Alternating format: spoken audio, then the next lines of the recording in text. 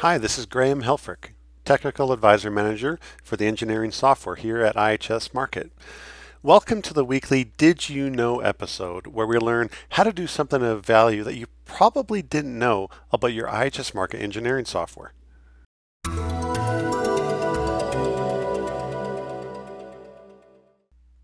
Today we're going to learn how we can use flowback or cleanup data in our RTA history match.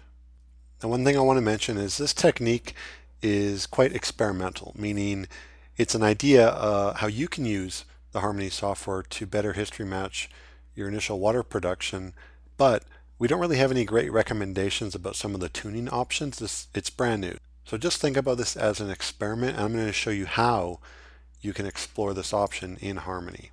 So what is the problem we're trying to solve here? Well, in the first months of production data, sometimes it can be very difficult to history match the water production, even with a numerical multi-phase model. Part of the reason for this is that before we begin production, we hydraulically fracture the well, and that can increase the pressure around the wellbore and fractures and also increase the water saturation.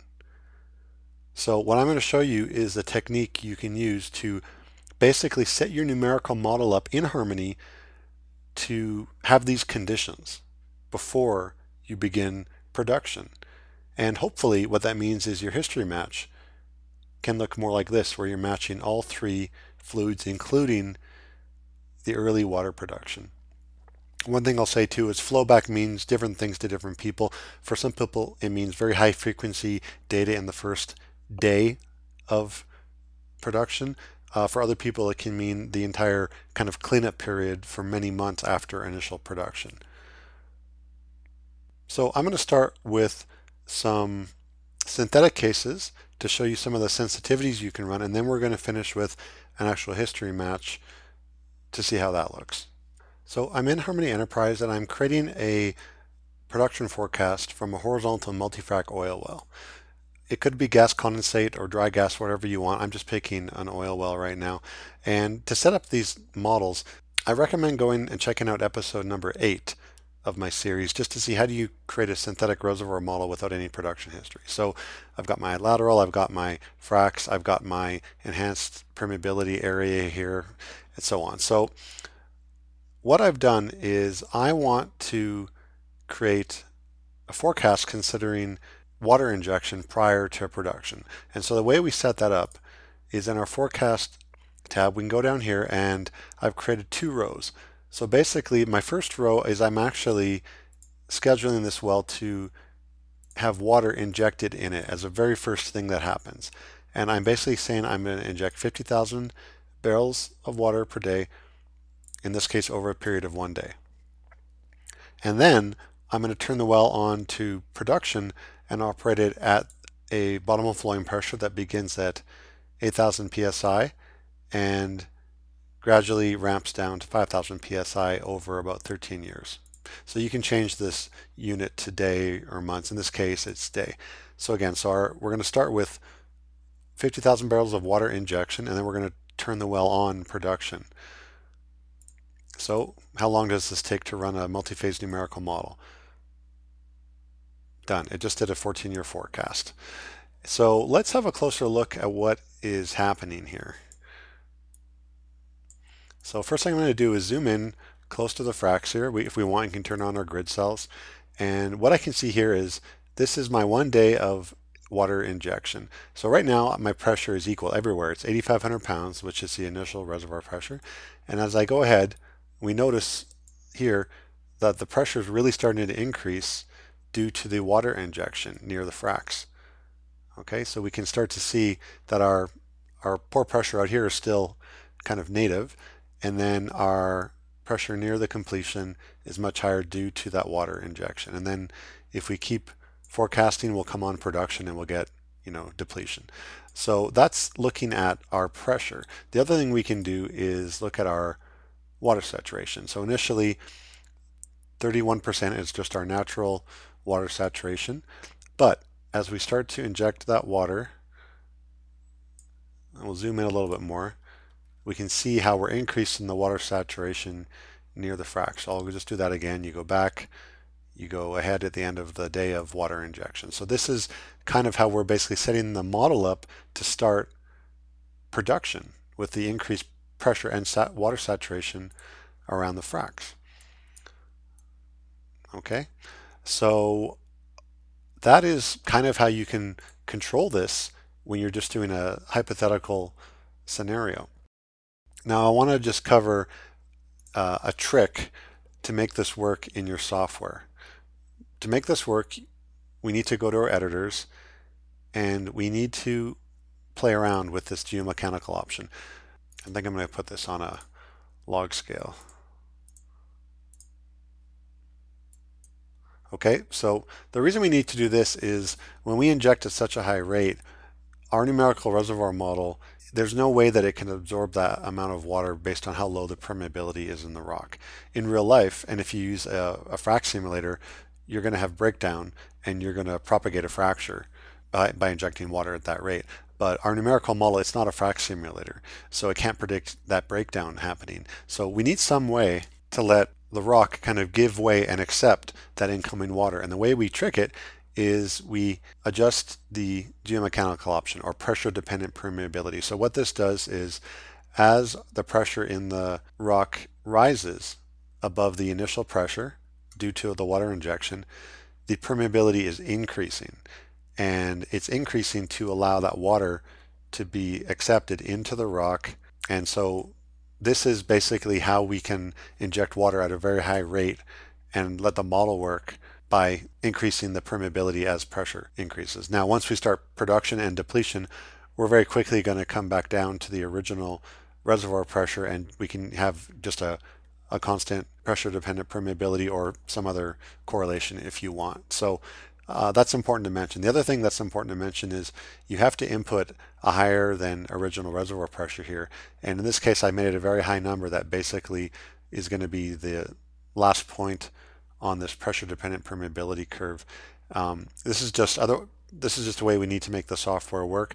You'll see that back in the actual reservoir model itself, the original pressure is true at 8,500 pounds, but in the editors, this is just a trick that has to happen to work with this PDP curve so the water will be absorbed in the model.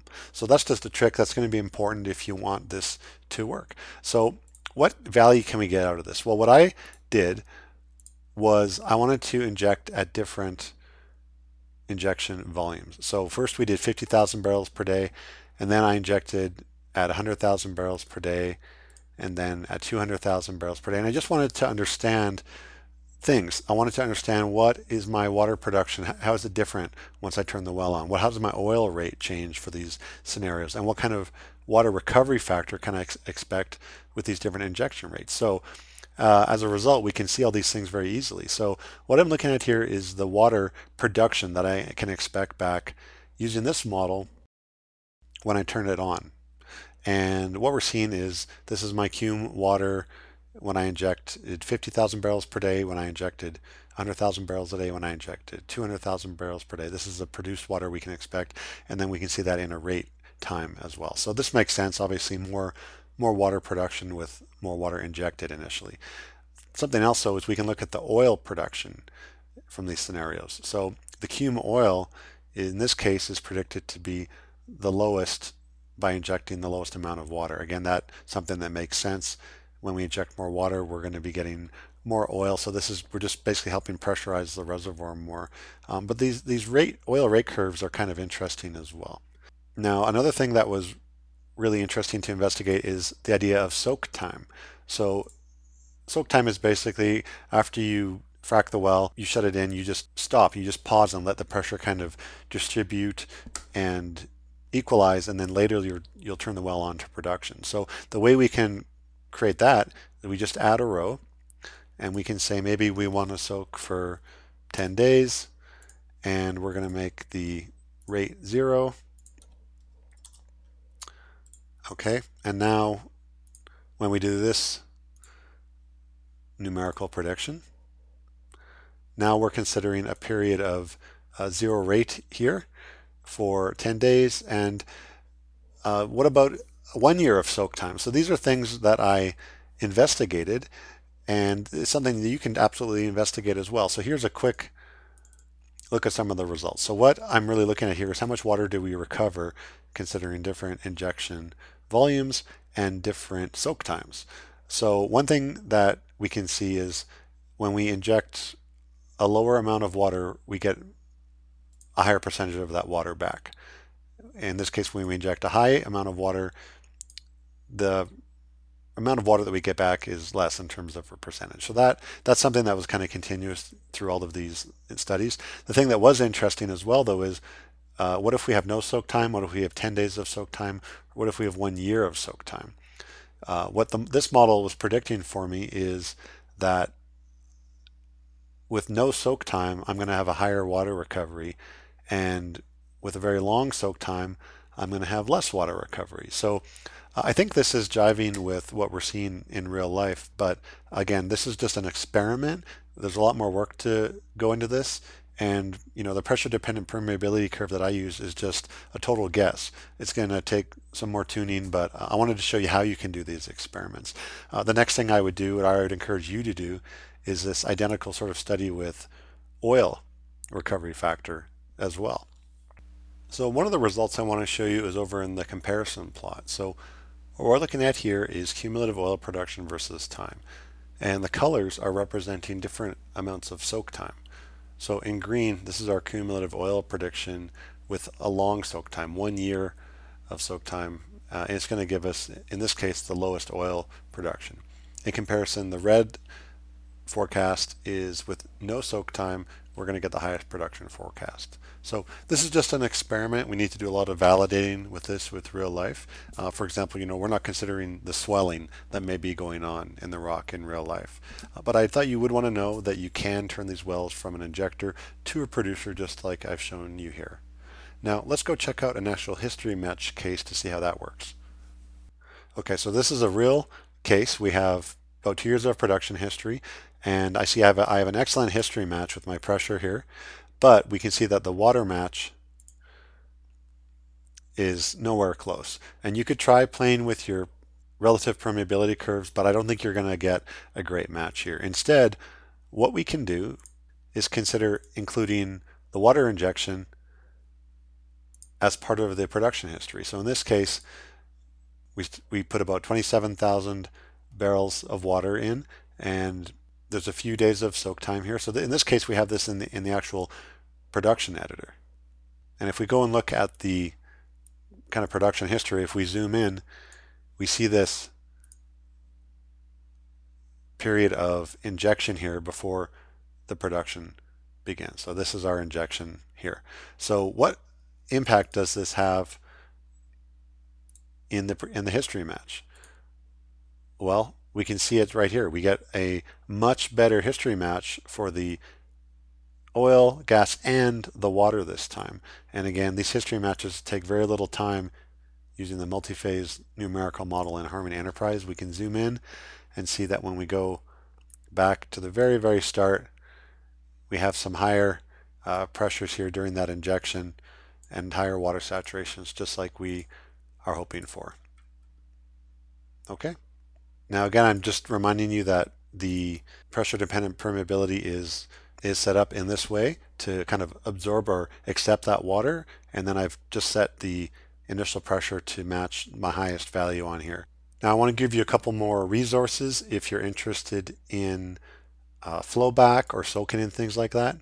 This is a 1SP paper here that you can go check out. And another resource is this presentation from Robert Hawks. And I would encourage you to look him up on LinkedIn, Robert Hawks, and you can just send him a message and you can ask him to send this to you. So what does this really mean for you? Well, hopefully you're pretty impressed that you can kind of set the well up with the pressure and saturation of water around the fractures before you start your production. It's really amazing how these fast numerical models have really come along. So for you, this means that you can actually start experimenting with the impact of soak time and looking at how much water recovery you may get for these different sensitivities. The other thing is, of course, this requires calibration. We need to validate these techniques that I've shown you here today, but at least there's a tool that we can do this and start to tune it to better characterize our well and predict our liquid forecasts. And that's it. I want to thank you for your time. If you have any questions, please reach out to me. And I will be uploading this Harmony file. I'll include a link in my LinkedIn post. It'll be there for about 2 weeks. And then afterwards, just give me an email or call and I'll happily send you this exact Harmony file that I showed you here today so you can get started. Thank you.